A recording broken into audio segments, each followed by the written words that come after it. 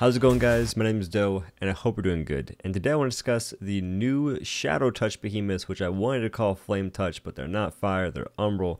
But anywho, let's go ahead and talk about those new variants, which are not just reskins that are now Umbral. It's going to be a pretty similar sort of mechanic, or I guess adjustment, as we saw with the Flameborn Behemoths in Umbral Escalation.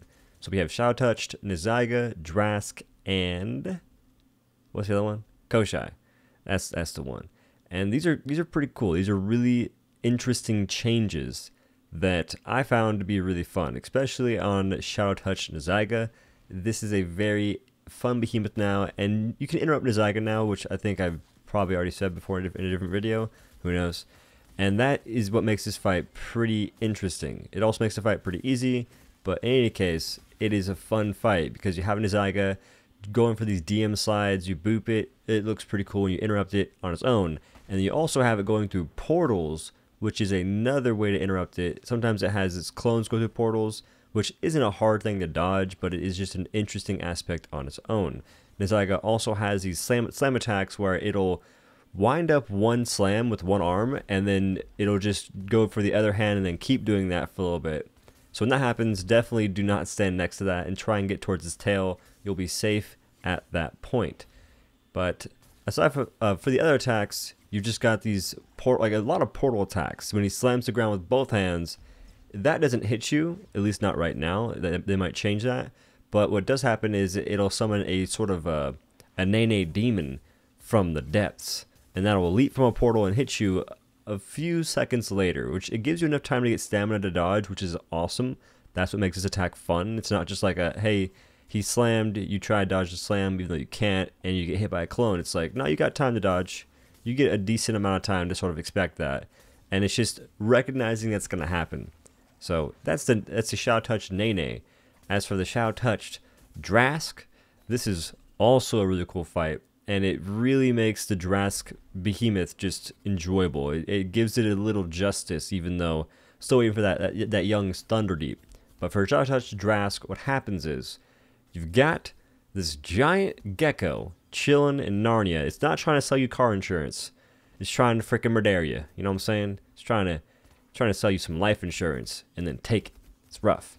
But Drask will be on the other side of the arena, and most of the time what will happen is it'll slam down its hand.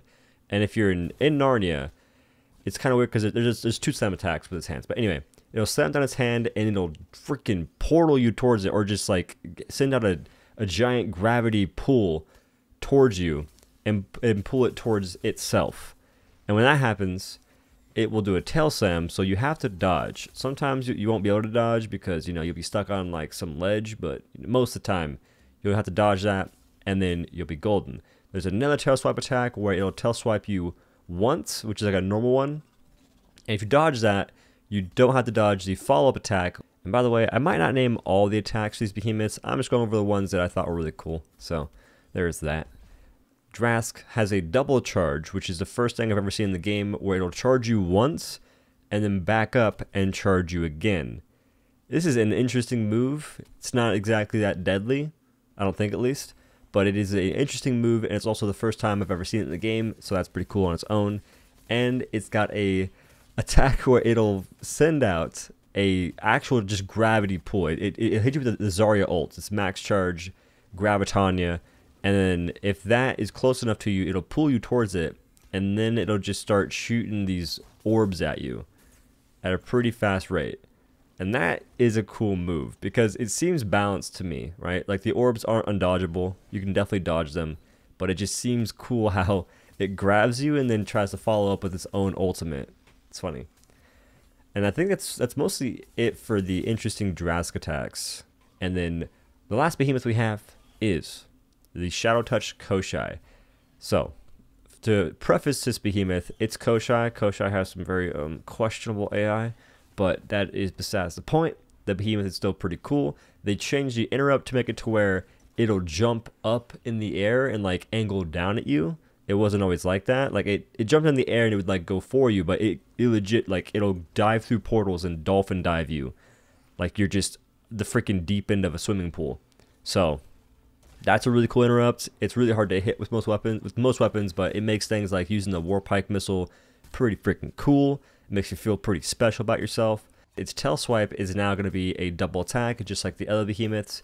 This time though, dodging one tail swipe, I don't believe makes you immune to the rest, so definitely be careful. And to backpedal a little bit to the portal mechanic, the first time it goes through the portals, it's going to be an interrupt sort of phase. Once that's over and it goes through the portal again, most of the time, it'll go to a pretty far away place, you know, something we like to call Narnia around here, and it'll start casting orbs with its tail. And these orbs sort of split off into more orbs, and they can hit you. This is not a very deadly mechanic, and most of the time you can stand at its face. If you're like at its face, you should be good to a degree. Sometimes its tail will hit you, but for the most part, you should be pretty solid at that point. And I kind of wish that for this attack, the orbs had just more orb spawning, which they probably didn't do that because they're not trying to fry the Switch player's handheld device, maybe. You know, they ain't trying to be the Switch killers, right? They don't want Dauntless to be that kind of game. Oh wait, I think they do. I forgot. Koshai has an attack where I think when it goes Aether mode, it starts to send out these like basically mini shroud orbs, like the things that explode and bring you to 1 health. It sends out like, I don't know, a lot of those things, and they explode at an offset time, but it's pretty dang close to being at the same time. And that, I think, will murder the FPS of a Switch player. I'm not positive. It's kind of like a joke, but I'm actually curious if it's going to affect some of y'all, because to me it seems like it might, but hey, who knows, man? Who knows? We'll find out on the 11th. Now, I'm pretty sure that's it for the attacks that I thought were interesting, I guess, but these variants, dude, these are interesting like on their own, and they're a lot more fun to me personally than the Flameborn ones, and I've tested them for a while. It's not just like oh, I tried it for once. I tried like, you know, one hunt, and I think they're better. It's more like I tested it, and I've given it a decent amount of thought, and so far I'm enjoying these a lot more. And I think the reason why is because there's very little, I guess, bullet hell mechanics on these fights. Like for Drask, there's a bit of a bullet hell mechanic, but it's not like it's unbearable. Like they don't track you. On Blaze vs. Akiri and Nasher, the fireballs kind of track you to, like, they predict your movement for like before they're cast. Like that's how it works on those behemoths. I don't enjoy that one bit.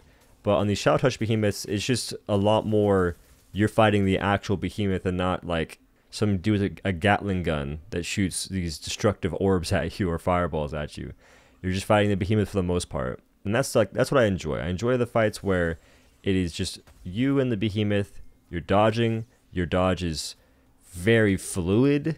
That's what I like. I don't like this whole, the fireball went through a behemoth, you know, it kind of just hits you. Not it, Chief. That is not it for me, Chieftain. But other than that, I will say that the idea of having Flameborn behemoths in Blaze Escalation and Shadow Touch behemoths in Shock Escalation makes me wonder what's going to happen in Shock Escalation. Because Shock Escalation is a really good escalation. It's really great. It's got some amazing amplifiers that just make it so much fun. But it's missing a lot of stuff. Like, there's no shock variants. The environment's a little bland, so I'm hoping they do like a Shock Escalation touch-up in the future. And when they do, or if they do, I'll be curious to see what that's about. But that's the video, guys. And those are the Shadow Touch behemoths. Hopefully it's helped you in some way. It turned out to be like a guide. I'm not sure what my goal was with this video, but I think it turned out pretty well. Anywho, if you guys liked the video, make sure to leave a comment down below, subscribe to the channel for more content, and if you want to support the channel, make sure to use my Epic Games support code in the Epic Games Store. It's OhDough at checkout. That helps me out a ton, and it is very supportive because whatever you buy, I get a small kickback at no extra charge to you. Check out my stream on twitch.tv/OhDough. I said that very fast, I apologize. But thank you guys for watching. I'll see you in the next one. Peace.